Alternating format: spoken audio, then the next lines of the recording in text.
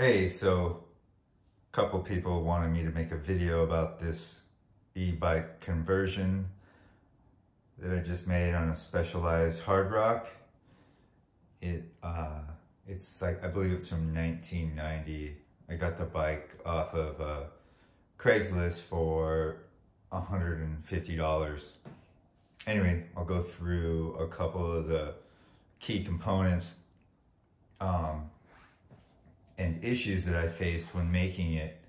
Maybe it'll help you out. So the first thing is I'm using the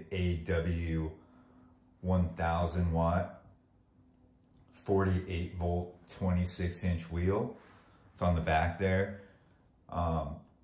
It doesn't quite fit this particular bike when you put it in. The actual not the cassette, but the cog, I think you call it, where the sprockets are in the back, right here. Those little dudes, they were rubbing.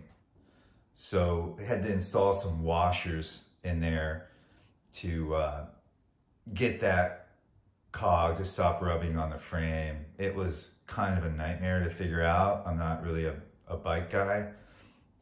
So that was like issue number one. Once you got the washer in there, it didn't rub. It didn't really slide in that easily. You had to kind of force it into the frame, but once it drops in, it's in there. So that's the motor. It's 1,000 watts. It's got a ton of power. It goes like, 23 miles per hour on the flat. If you pedal with it, you can get up to 30 miles an hour.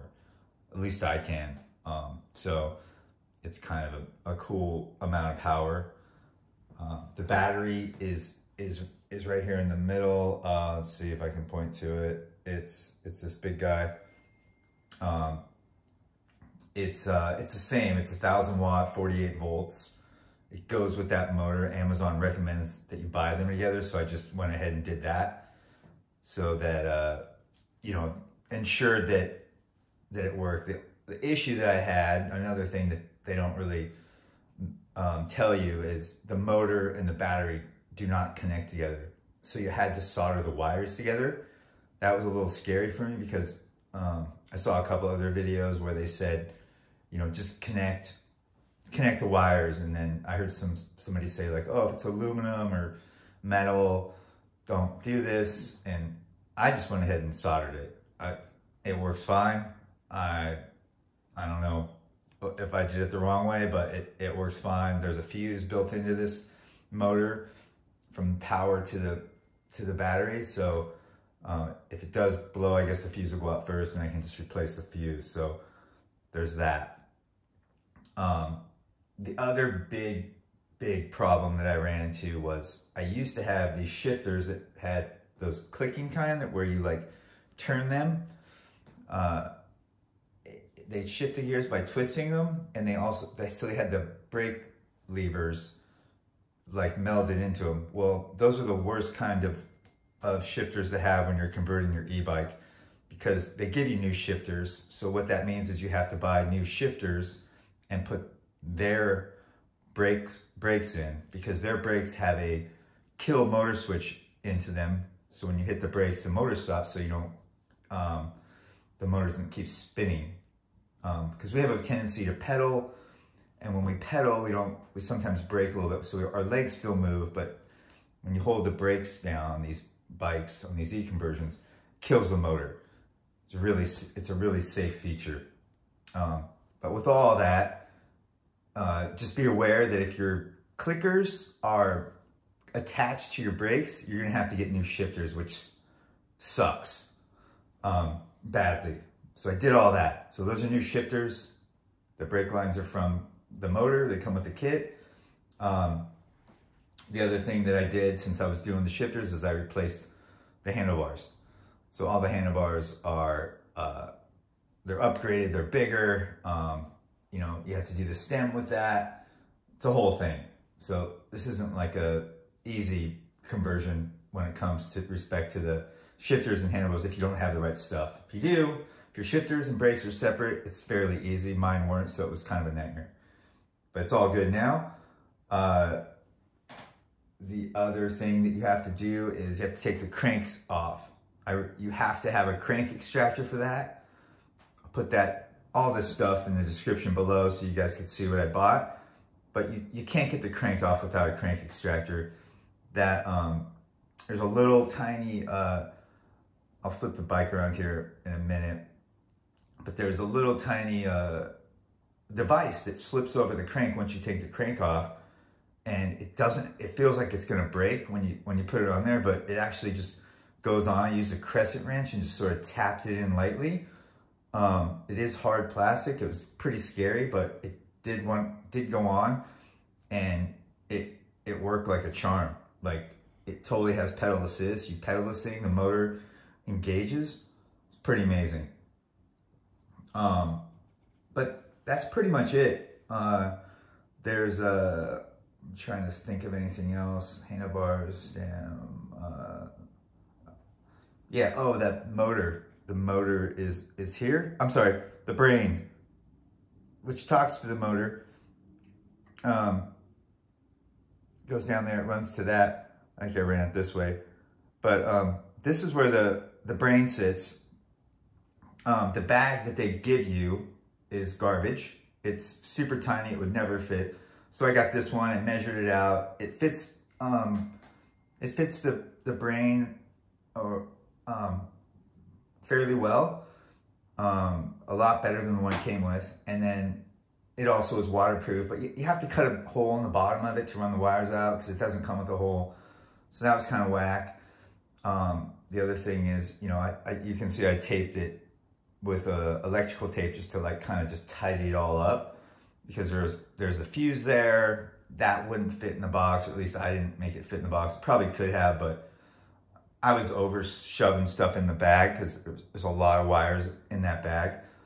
That's probably the most tedious part of the whole job, is once you get it all dialed, you have wires everywhere, and it takes a minute to kind of like get all the wires in this thing. But they're in there, and you can see right there, there's some excess wires, and the fuse is like taped right there to it. But yeah, I'll flip the bike around and show you the pedal assist.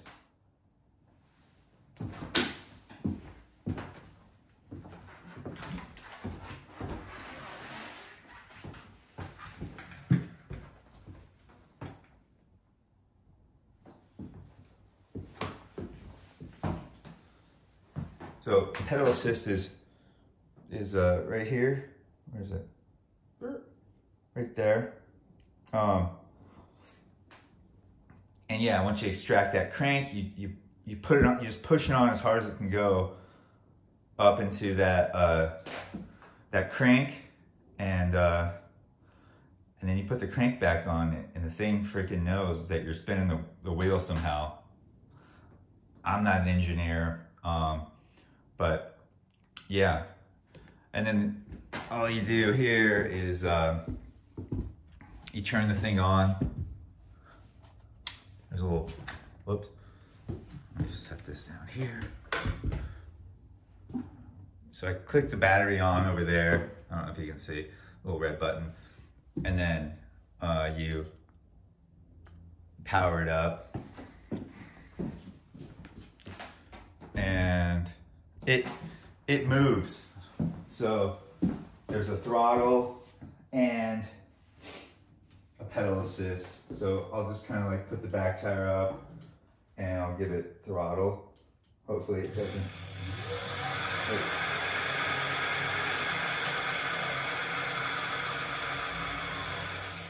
That's it. Then when you want to turn it off, you can turn it off here, or you can turn it off. Oh, I should say it has 5 levels of power to it. So 0 is just like static, it's just you pedal power. 1 is like very easy pedal assist. So it'll give you the least amount of power while you're pedaling. So that'll give you the most range. 2 goes up a little bit, and so on and so forth, all the way to 4 and 5. 4 and 5 power, I found, are just crazy amount of power. Like you can't even like So right now I have it in 4, but you can move it up and down between these.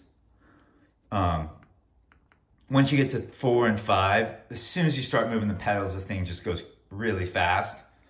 So it's either 1 or 5 in my opinion. 2, you can kind of feel it, but once you start going past 2 and 3, the bike, your wheels, you just kind of spin your legs just are moving for fun. They don't really do any work, and you're on a magic carpet ride, and the thing's just going. But that's pretty much it. If you have any questions, hit me up in the comments. But yeah, I'll leave description to all the parts in the down there, and you guys can check it. Anyway, yeah, and then I bought a little light, but I think it just for safety or night driving. That's pretty much it. Oh, and then the seat, I did too. A little, I don't know if you can see that, but it's got a couple little deals on the seat.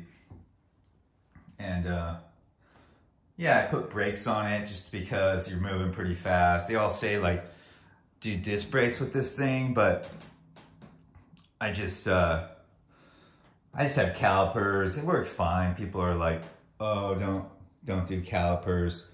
The other thing that I did that like they recommend is is this little torque arm. This little guy right here. It's this thing. Just put that on. It's like, make sure the frame doesn't bend because you have all this power going through this thing. This is the wire to the motor, but this is the torque arm. They recommend everyone says to put this thing in, but I don't know. I don't think it does anything, but whatever. I don't think the frame's gonna blow, but I put it in anyways. Like they recommend it, so I did it, and there you go.